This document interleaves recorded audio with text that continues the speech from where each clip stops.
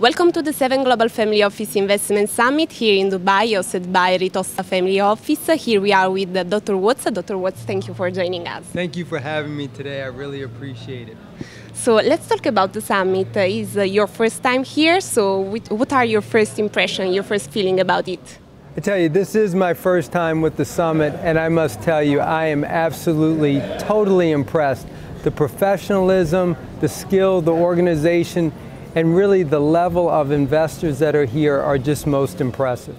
So let's talk about blockchain. The 2018 is running out, so what are your impressions about it and what do you expect from 2019?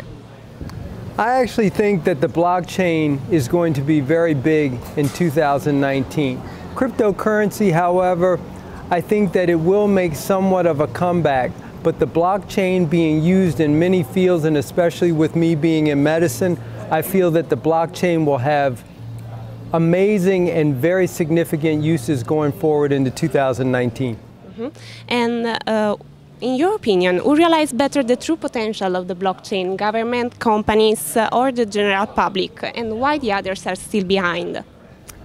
I actually think that companies really realize the value of blockchain because now of the immutable aspect of the blockchain, being able to track things, I think companies are out in front.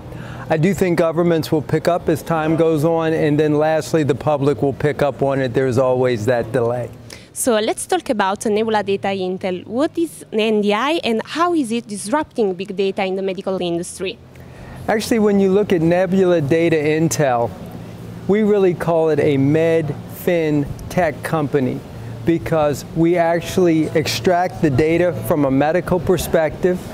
The tech portion is that we store the data on the blockchain, and all of the transactions are stored on the blockchain using smart contracts. And then the financial aspect of where that data is now being made into a commodity, where we actually have our data marketplace. And here the data can be bought and sold, but again through smart contracts stored on the blockchain. So does the medical world understand the importance of data, and have they already started to use data in an efficient way? It's actually interesting. The medical field or the medical community understands that data is important, but they have not figured out how to actually maximize the data. There's essentially a curtain that's blocking the entrance into the medical data space. So it's hospitals, it's doctors' offices, it's actually the electronic medical systems, all are an obstruction to getting behind the scenes. At Nebula Data Intel, we figured out how to unlock the key, open up the curtains, and then get behind such that we can gather that data. So what are your future goals? The future goals is to actually do a dual aspect. One is to commoditize the data, but then also use the data for scientific research to improve medicine and to improve humanity. And this is where we're disrupting. We're disrupting the medical field using the data. We're disrupting the financial field by actually being able to buy and sell data as a commodity, and we're disrupting technology using the blockchain. And the 7th edition of Summit is the right place to aim high, so whom would you like to speak to? Have you already had any business meeting? Yes, we've actually spoken to quite a few investors, and there's 2 sets of people that we would like to meet with.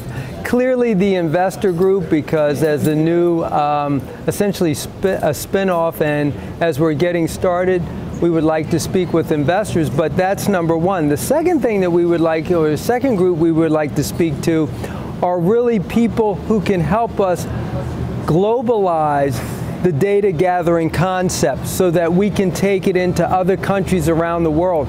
And we've actually met with the Prince from Ethiopia. We have lunch today with the gentleman from Croatia that would like us to come and actually gather data from Croatia. And then a gentleman from the United Nations wants us to go to Ghana to actually collect data and help them monetize it and improve medicine in those countries. So in a day and a half, we've got 3 different countries to go to. So Dr. Woods, thank you for joining us. Enjoy the summit and good luck for your project. Thank you so much for having me. I truly enjoyed the interview. Thank you.